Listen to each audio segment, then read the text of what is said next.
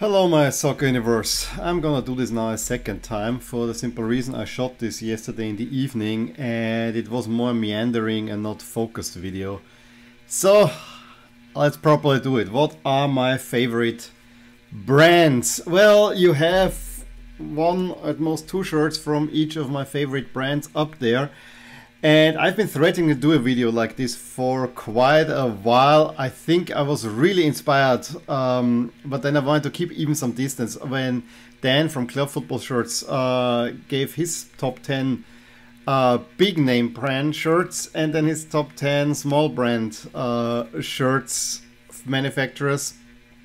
And I even wrote to him, yeah, I had this video in mind, you did it now. And he said, yeah, it would be very interesting to hear your opinion.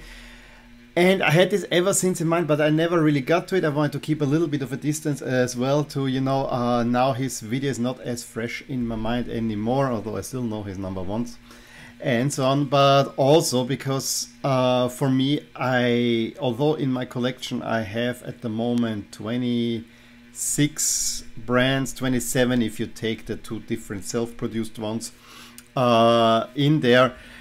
It's mostly the brands that you would expect. But since I have this nice spreadsheet where I have my shirts in there, I decided, well, maybe it's really hard to do a ranking because, things change and I think the numbers speak for itself. Which brands do I like to buy?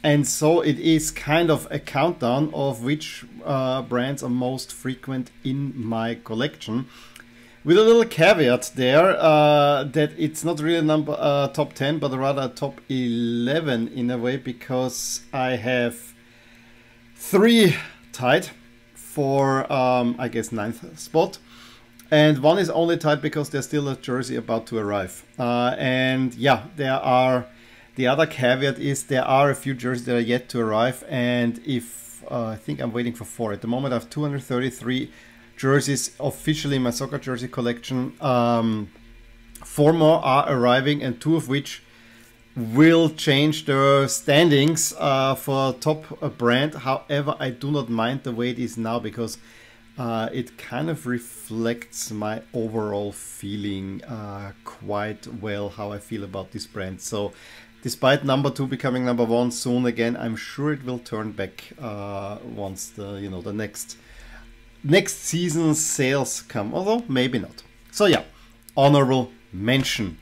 I have of this brand 4 shirts.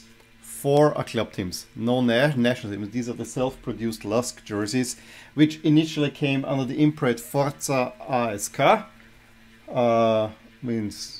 And then were under beat out the WT. The first jersey that I got is this 1920 European away jersey, which I love a whole lot. I really like that they are quite stretchy. Yes, you can feel that they're maybe a little bit cheaper produced, but they're always at a good price, and they have some interesting designs. The problem is always with sponsors and so on, but there are some really nice ones that I got there, as I said, of those 2019, and it's just because Lusk is at the moment self-producing, and I actually kinda like this a little bit. The next brand is, I have at the moment still, one is coming, 3 shirts, 3 club shirts, and there's another club shirt coming, so that's why I put it on number 10, which is Lotto. My first Lotto shirt is this Milan shirt, and I got the first Lotto shirt, this is 96, I got this in 98, where I got my first few Lotto shirts, although I got a Milan jacket and some suitcase and so on sooner. I loved Lotto in the 90s. There is nothing more that I can say about it. For me, Lotto, especially in the 90s, had some of the best shirts around. This Milan shirt is actually kind of a boring one in that way. I really like the Dutch jerseys, the Croatia jerseys that they had. Who else did have Lotto? I think Switzerland even had some intro. Of course, we're talking about some of great Fiorentina designs. there were some great Lotto jerseys. Lotto recently not so much my style. I mean, they're kind of a little bit vanishing in the background again. They lost me in the mid 2000s with their range for the 2006 World Cup. So yeah, number 10 kind of fits a little bit in it. It's a brand that I was very fond of, but a little bit lost honestly sight of it. Number 9 is a brand that I don't think is around that much anymore in the soccer jersey world, which is Reebok. My first ever Reebok shirt is this wonderful Lusk shirt, and a similar story with Lotto. I loved Reebok stuff in the 90s more than Nike stuff, mainly because, you know, they really gave Lusk the first real exposure. You could buy these jerseys relatively frequently. You still find these jerseys if you look out for at a quite reasonable price, because they were really, this is the first mass production line that Reebok had. Of course, they had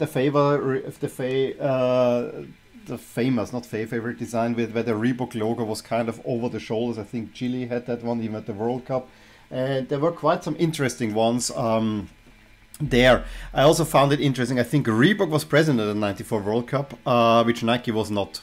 That to me is kind of shows a little bit. However, I have completely lost track of Reebok, unless we are talking, of course, NFL jerseys, which they had the contract until the late 2000s, and NHL jerseys, which they only recently lost because Reebok is not part of Adidas. I love my Reebok NHL jerseys. Now, at number 8, we are coming to a true cult brand, I have to say. And we're talking, of course, of this brand which is Hummel. I have 5 shirts total, of which 3 are club shirts and 2 are national team jerseys. The national team jerseys, you can guess, it's all Denmark, because for me Hummel is synonymous with the Denmark national team. However, the first jersey that I got is this very old. This is very recent. The first one I got, this was in 2019. I think I got this Benfica 89-90. This is the oldest shirt in my collection. Not the longest one that I have, but it's the oldest shirt. And it shows you all the Hummel goodness with the chevrons here. Really nice design. I have to say, Hummel is overall class. It's now, I have a few more recent jerseys, like the Red Out Denmark jersey. I have a match issue long sleeve Denmark one. I have a Freiburg jersey. I have an Everton long sleeve. They are all class jerseys. Very well done, very well produced. They putting really good work in. I totally love Hummel. The only thing I have to say, their web store is kind of so-and-so. You really have to go through the club stores, which is a little bit annoying to me. Have been around for a long time. Many hallowed designs, especially for Denmark, but also in the 80s for other teams. Spurs, for instance, come to mind, and I think even modern classics. Hummel is absolute class. I love me some Hummel. So this was at number 8. At number 7, we go to a Spanish brand, Homa. 7 jerseys I have for Homa. 5 club teams, 2 national teams, which are of course all Bulgaria. My first Homa jersey was bought in 2003, which is this Kievo shirt, which kind of represents my initial feeling about Homa. I always thought they're kind of a cheapish brand like Jacko, Uhlsport, you know, all these, and even some Italian brands like Legea, all sublimated. However, I have to say this jersey has grown me, although the team doesn't really exist anymore. I hope they find a new way. I have to say Homa improved in my standing a lot over the past 5 years, and this is mainly due to the awesome job they're doing with Eastern European national teams. Bulgaria, Romania, Ukraine, especially the Bulgaria jersey they have released, there's almost no dud in there.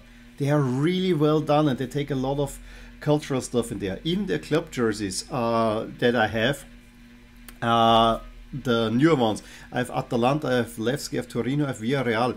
They're really well done. The one thing with them is, I mean, there's always some kind of reference to the city. I really like their, you know, on the tail, on the inside, they have a little band with the club name running around. They are light very well crafted jerseys. There's really nothing bad I can say about them.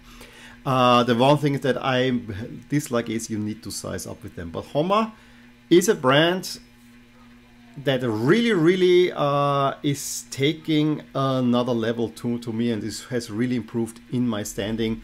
When I look at Homma jerseys from the 2010s also, I'm not so fond of them, but the more recent creations, really nice stuff in there.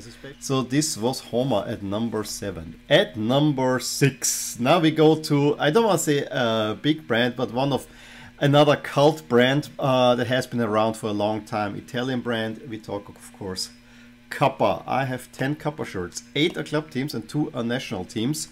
The first Kappa jersey was a national team, and this was already the combat Kappa jersey. This is a 2002 Italy shirt in XXL. Yes, you also need to size up for Kappa if you get combat skin jerseys.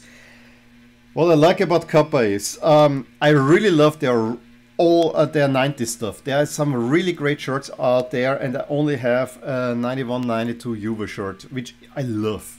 I love. They most of the Juve stuff they put out. There's one of my grails, the Champions League winning Juventus shirt, is also in there. I also liked what they did in '98 with the floppy collar. The Jamaica jersey, for instance, was one that I really enjoyed. However, in the 2000s, Kappa was ahead of its time with the tight-fitting shirts. It was a little bit of an outrage at the moment because you suddenly had the seams on the outside, and so I have to say, the Italy jersey, I was not a fan of the color. I like the deeper blue for Italy. However, they stood the test of time, and now tight jerseys are the norm. So Kappa for that deserves a lot of credit. 2 other things that I really like about Kappa. Yes, if you get these, size up. I mean, you might even double size up. However, they also produce now looser fitting versions. The Mainz shirt that I got recently, and of course the Betis shirt, are all regular fit. So if you see regular fit, you can choose your normal size, and they are relatively inexpensive. They're usually half price of what the normal shirt is. Which, big credit to Kappa. These are probably the cheapest brand jerseys out there. Also, their web store offers free shipping, which is something I still have yet to exploit, but I am very close to doing so. And if I go on kappa.com, I only can get the Italian teams. It's a little bit weird with the pricing. Fiorentina shirts, those regular fit, even the brand new ones, you can get for 40 euros with free shipping on top of it. At least to Austria. Genoa is a little bit more expensive, so I don't know what's happening there. I know that for Napoli they had a similar price difference, kind of. So yeah, there is a little bit back and forth that has to be said. But Kappa do good things. I'm always happy if I can add another Kappa shirt, to be honest. So I do like Kappa quite some.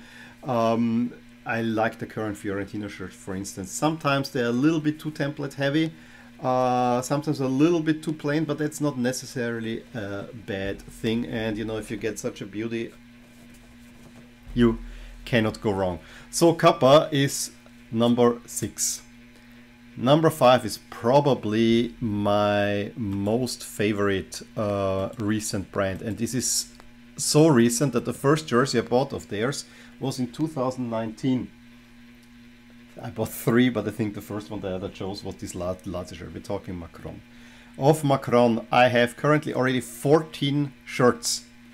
And these were all, and the first one I got was late 2019, so I'm really happy with Macron overall. The one thing when I bought my first one, I did not know, is stretchy, tight fitting. Even the regular versions. So Macron, size up. You might even double size up, like this PAOK shirt, which is a triple XL. I usually wear XL. Because it is really, you get a long shirt, but it kind of fits loosely then. What I absolutely love about Macron, especially their recent work, is that they put so much effort even for smaller teams. You saw my Gillingham shirt. It's very plain and basic, but they still put a little accent with the horse in there, which is something that Adidas, for instance, would never do. Absolutely love Macron for that.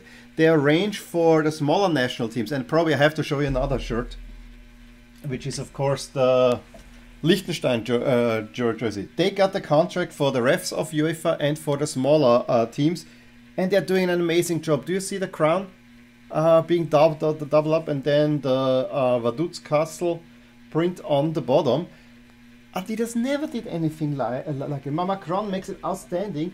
Every team has a custom design. They're doing absolutely amazing stuff. I love me some Macron. The only thing I do not like about Macron is that on their website, their jerseys rarely ever go for sale, and when they go to sale, it's only when there are impossible sizes available, and their shipping is rather expensive. So you need to go through the club store and wait until the prices drop, or you get them for, you know, from other sites. That's the only downside with Macron. I even got meanwhile some of the older shirts, like 13 and 14. They are not as tight fitting, but they're also quite nice. But the recent shirts, Macron, although I think they were at their height up until 2019, they still produce very nice stuff. But they have now this template with the slivers, where they're kind of losing me a little bit. But other than that, you cannot really go wrong with Macron. At this moment, I would say, at this very moment, quality of what you get and what is produced and the work that goes into it, I would actually put Macron there at least second favorite. Overall in my collection, they're only sitting at number 5 at the moment, but they are quickly overtaking everyone. We are entering the top 4 at number 4, an absolute classic brand where I have 21 jerseys of 14 clubs and 7 national teams, and we're talking, of course, Umbro. To me, when I grew up as a fan, it was clear to me, Umbro, this is the serious brand. Umbro, they had the reputation, those are the best jerseys. They make the highest quality jersey. The first Umbro shirt is, of course, this Ajax shirt, which honestly, compared to the Brazil shirt here, which probably should by all right have been my first jersey, is not as good in quality because everything is sublimated, but it's actually very well done, and what I like is the high ventilation. But material-wise, this is not so different from the Milan shirt from Lotto, I have to say. Still, stitched logo, very, very nice. Umbro is a brand that I have high respect for, that most of their stuff I really, really like. Also, typically 2000 style, they got a little bit too slivery and too weird temples, but exactly in that time they produced Lusk, and they got some great Lusk jerseys out there, some of which are still my favorites. When I look over what I have it really from the 90s, 2000s, 2010s. It's a very consistent brand. Of course, Tailored by Umbro is probably my favorite period of theirs. I have an England shirt, I have a Man City shirt, and I think I have a Wales shirt, where they really did good stuff. Then one of the saddest day for me as a collector was when England went to Nike. Fortunately, Nike came out with a great first shirt, but ever since, I have to say, England jerseys by Nike are rather hit or miss. I miss the Umbro shirts. Similar actually for Sweden. So yeah, Umbro is a brand that I hold still in high esteem. I know they're not of the, for me in the 90s they were one of the big players. If you want to have a real soccer shirt, you have to get Umbro. Now we're not there anymore, but Umbro still produces quality stuff. We're into the top 3, and if you check down, I mean, it's the big 3 for me. Although there's an argument there's a little bit of step. Now, of number 3, this is of course Puma, where I have almost twice as many as I have Umbro shirts. Puma, I have 40 shirts, 28 country, which is the anomaly. I usually have more club shirts than national team shirts, but Puma, 28 national teams and only 12 club teams. However, the first shirt that I got is a club team, which is a Lusk shirt. I hated it when it came out, but then we made it to the final, so meanwhile I love it. And yeah, it's a pretty nice shirt. My Puma collection is of course carried by Austrian national team shirts and Italian national team shirts, of which I have, I think, 6 each. For Puma, is one of the most inconsistent brands in there. What I have to give great credit for Puma, they always try something different. And what I also like is, this is especially for more recent jerseys, even for the replicas, when I get a Puma shirt, I always feel they are lighter than the rest.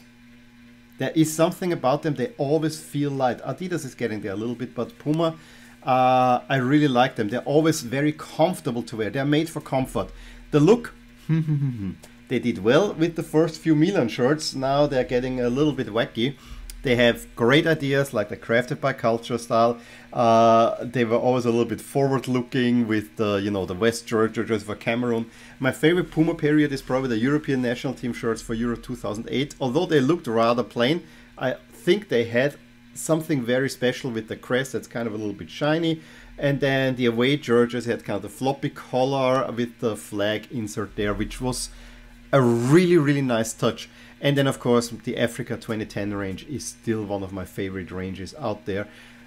Closely followed by the Crafted by Culture, although this was also hit and miss. So Puma, to me, you have your waves. You have waves where you absolutely want to love and hug Puma, and then there are waves where they completely mess it up.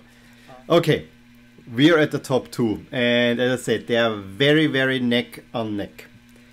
However, number 2 is Adidas. At this very moment I have 51 Adidas shirts, and I told you two are about to be added. I'm wearing one of my favorite shirts that I currently wear, which is this long sleeve Milan 11-12 shirt. Adidas is a brand where yeah, we have to say a lot of things. My first Adidas shirt was my second ever. It's this Milan jersey from 1991, which is kind of the basic configuration of that time. Really, really nice shirt. I love this one to bits. It's still my favorite Milan shirt. Overall, closely followed by this one. This one. Adidas in the 90s is my favorite brand. They lost it at the 2002 World Cup for me when they started with the weird ventilation patches. Then all this design that had slivers and kind of weird shaped lines. There is where Adidas lost it. For me, the big allure was when they had like this, the Adidas equipment range with the bold 3 stripes across the shoulder, and then they had it on the bottom. Then they had in 1996 the one that went like race car stripes on both sides. I love these shirts.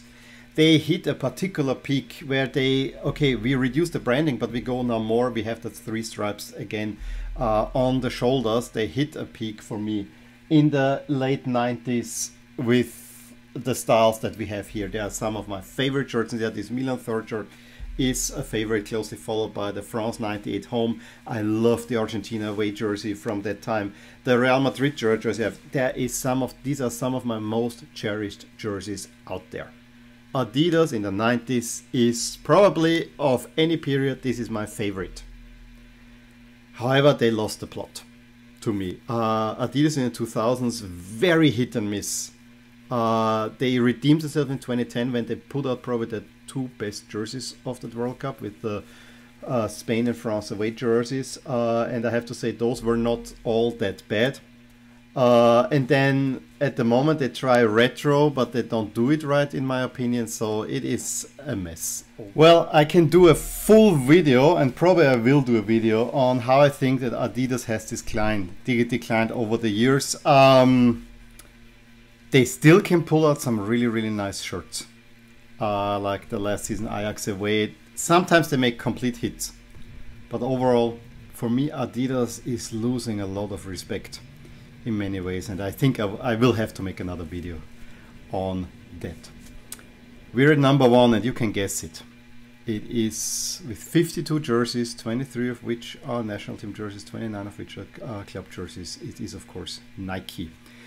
And I have to say, all the respect that Adidas lost, Nike gained, in my opinion. I have to say, of the big manufacturers, Nike is currently my favorite. My first Nike jersey Actually, not the first one that I bought, but the first one I bought for myself is this PSG jersey, 98-99. The away jersey, bought it at the Champs-Élysées. I think 4 days earlier, I bought the Barcelona Centenaire shirt as a gift for my brother. Fortunately, he still has it. He even got a Kluivert print on it. So, Nike kind of were late bloomers. I still don't understand how Nike did not have any team at the '94 World Cup. Nike had a period where I wasn't really so fond of them, especially how they aggressively snatched up all my favorite national teams, like the Netherlands and Italy and Brazil and so on. And then even with Brazil, they even messed a little bit with the classic look, although Umbro, to be honest, did it too. However, I gotta say, Nike has really done well. Their rebrand of the Netherlands and France with the kind of Ulster looking crests, marvelous. Even the recent templates. Yes, 2016, that was a step too far, but they learned from it. Got a lot more classic looking jerseys out there, and as of late released some really great shirts. That Roma shirt here is one of my recent classics. Yes, they're about to lose it again with their weird third, and you know, with the Air Max range and so on. For me, they're about to lose it again a little bit, but they have done a lot of great work. And what Nike is also very good at, and you can see this with Barcelona, one traditional look, one kind of a little different shirt. One traditional look, one kind of a little bit traditional look. And what I totally love with theirs is that they very reliably put their old kits on the website on sale, and then if you sign up for them, you get not only free shipping, but you also get sometimes even more discounts. So it's very easy to pick up Nike shirts. And I have to also say, ever since the 2016 range, the one thing I like about them is their kind of silky feel when you wear them. Yes, it's not maybe made for sports. For that, you of course get the vapor knit and all those kind of stuff, but they feel sturdy, well crafted. You're not feeling a little bit cheated with the overall look. So therefore, I think Nike at the moment, I don't like all the stuff that they're producing, but I think at the moment I have to say Nike is my favorite manufacturer of soccer jerseys. Macron, at this very moment, Macron second. Overall, yeah. What Adidas, the legacy that Adidas built in the 80s and the 90s is still very strong. But as of late, yeah, I'm a little bit down on Adidas, as you can also see in my jersey reviews. In any case, I want to know your favorite manufacturers. Give me a thumbs up if you enjoyed this video, subscribe to my channel if you want to see more. I will talk to you soon. Bye. I really hope you enjoyed this video, and if you did, here are some videos and playlists that you might enjoy too. Also, please consider subscribing to my channel, as it will keep you updated on all the things that are rotating in my soccer universe. And with that, I'm going to wish you a wonderful day.